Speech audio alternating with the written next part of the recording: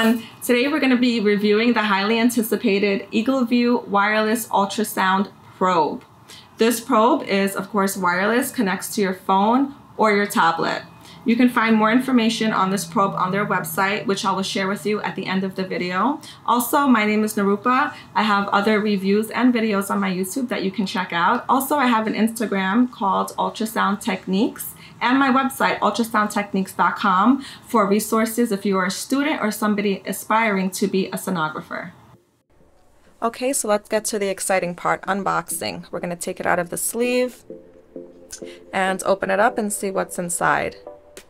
As soon as we open it, we see the user manual, which gives us a detailed look at the applications, the buttons, how to effectively clean the probe, and how to use it in a safe and effective manner. The probe is 2 probes, 5 imaging modes, and 15 presets. There's B mode, M mode, color Doppler, power Doppler, and pulsed wave Doppler. It is 18 frames per second. It goes to a depth of 305 millimeters, and there's no wires. It is wireless. Here's the probe. The middle button is the power button, and it also switches if you hold it for 5 seconds from the convex end to the linear end. The light will light up, indicating which side is activated. On the bottom, well, this is our linear end. On the linear side, we can scan vascular, MSK, pediatric, breast, thyroid, carotid, and small parts. If we wanted to switch over to the convex end, we would hold it for 5 seconds. It would light up, and now we are able to scan abdomen, cardiac, OBGYN, urology, kidney, and lung. The probe has a 3 to 5 hour continuous scan time and is a 128 probe elements HD. This is the screen, LCD screen, which shows us the battery life, and that screen also shows us when it's ready to connect to Wi-Fi. It is about 0.6 pounds. It is a nice feel. It is not too heavy, and it's a beautiful 2-tone design. We're gonna go further in, see what else is in here. The padding keeps the probe nice and safe, so it arrives to you without any damage. This is our charging pad. It is a wireless charging pad. The probe simply sits on top of it, just like that, and then it will light up, letting you know that it is charging. It connects right there and then into the wall. Very nice, very light, super easy to use and connect.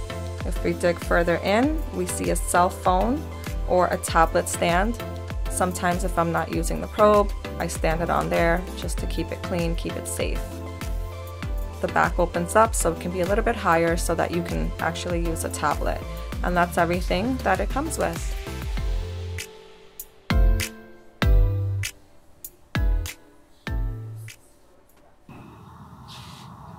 Okay, let's see how it works for the thyroid, my personal fave, as you all know.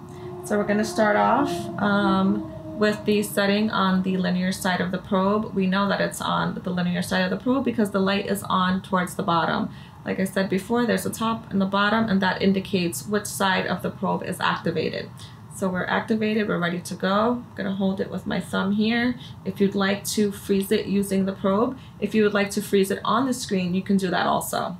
So I'm going to be holding it as if I'm going to be freezing with the probe, just to show you how quickly it freezes. So I automatically have the isthmus. I'm gonna hit freeze.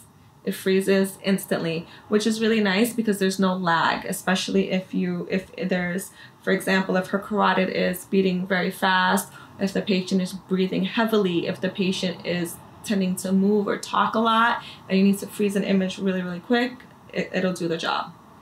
So now that we have it frozen, I froze with the probe, and I can unfreeze with the screen. So it doesn't matter if I'm freezing with the probe or freezing with the screen. I can freeze and unfreeze with either one. So here I'm going to freeze on the screen, and I tapped the probe and it unfroze. I think that's really cool. So we're going to see how well it picks up abnormalities. So this patient has a known thyroid nodule. So it picks it up really, really nicely right there. I can see the borders. If I wanted to measure, I can measure. I'm actually just going to zoom out a little bit so that it's a little clearer. Here we go. It's really nice and clear. I'm going to take a nice photo. I actually just froze it using the screen. Now that we freeze it, what can we do with this image? First, usually when you find a nodule or any abnormality when you're doing ultrasound, you need to measure. What are we measuring? The lengths. The options that it gives us is not only lengths, however, it's length, angle, area, slash, circumference, trace, and depth. So you see we have 1, 2, 3, 4, 5 options when it comes to measuring, which is great. It gives us the versatility of measuring the circumference of, let's say, a mass or the depth from the skin. And in this case, we're going to be measuring the width. So we're going to click length. It's really nice because we can simply tap to apply the cursors. They light up in green. So whichever cursor is, pointer is lit up in green is the one that's going to move. So right now, the medial aspect is in green. It'll move more laterally. We can tap there. Something that is really nice, which I'll show you, I'm going to clear it and we're going to remeasure. Once I tap, hold on, let's clear that. Once I tap, it automatically measures. So see how I just tap one end to the other? I don't have to move the cursor around after that. It automatically gives me the measurement on the side, and it is in millimeters. It's 15 millimeters or 1.5 centimeters. I'm going to clear that, and normally we would, of course, measure the nodule, which is a lot smaller than the thyroid, so we can see how that does. And it's actually very precise. It measured end to end once again. If I wanted to go ahead and kind of fine tune, I can do that using my pointer finger and kind of moving the cursor around. If I needed to add another cursor, in this case, we're just measuring the width. If I needed to measure the depth, I would just hit measure once again. I would tap length, and then once again, carefully tap in our cursors. One thing that I really like about that is that when I'm tapping, it's tapping exactly where I'm putting my finger down. It's not tapping, it's not inserting the cursor to the left, to the right. It's pretty accurate. And I think that's great because that is one of the things that frustrates me sometimes when I'm measuring and I don't want to spend a lot of time fine-tuning my measurements.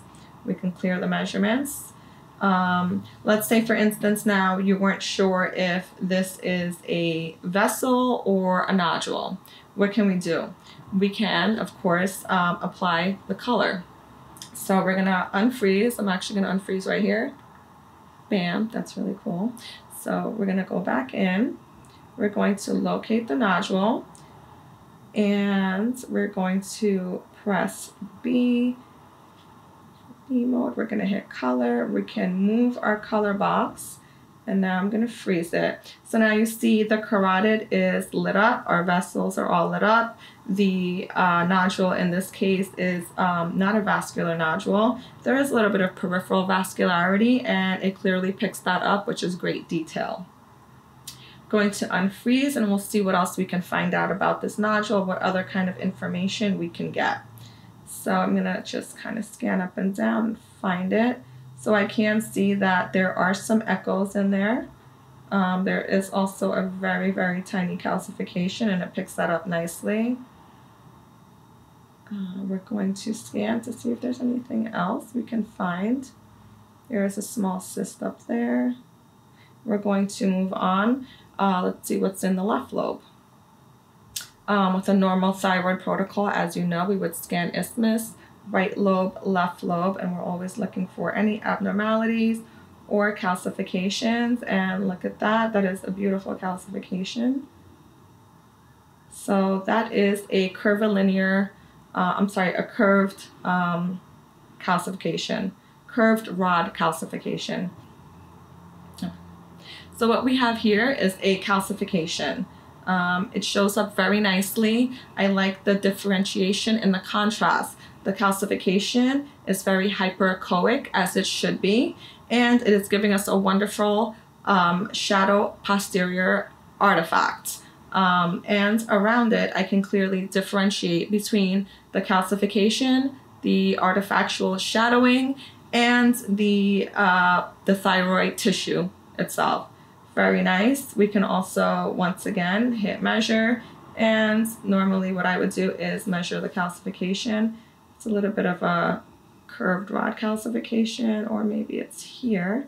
So we can easily just measure that to our liking. I'm going to unfreeze and see what else we can find. One of the great features about this probe is that you can use pulse waved Doppler. So for instance, we are now in the, which comes up nice and clear. And as you can see on the screen, the wavelength options, you can adjust your baseline. You can adjust your PRF, your angle, the volume, the gains, the steer, and we can also freeze it. You can freeze and you can measure the wavelengths. You can measure the velocity, the heart rate, the depth, and there are some other options there. It picks it up very clearly. You instantly see the kidney. You instantly see the liver. Let's see if we can find the gallbladder. There's the gallbladder, nice and clear. There's the gallbladder in long.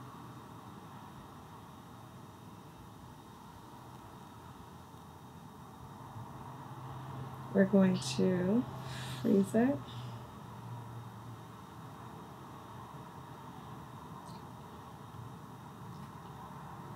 Take a look around. You can let go of your breath whenever you need to. And then rebreath.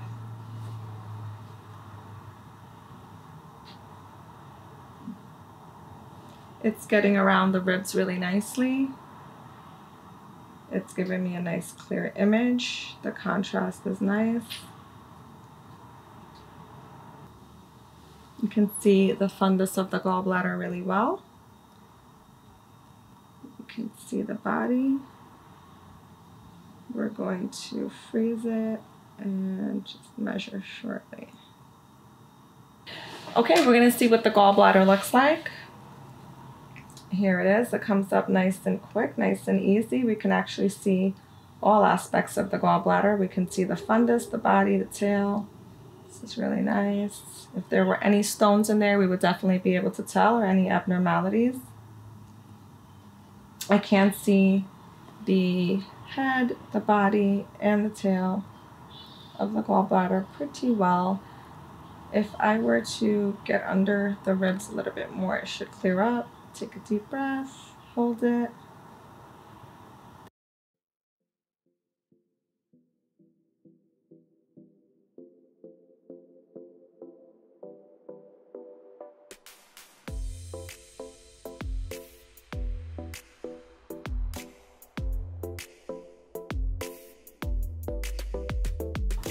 So today we reviewed the Eagleview Wireless Ultrasound Probe using an iPad.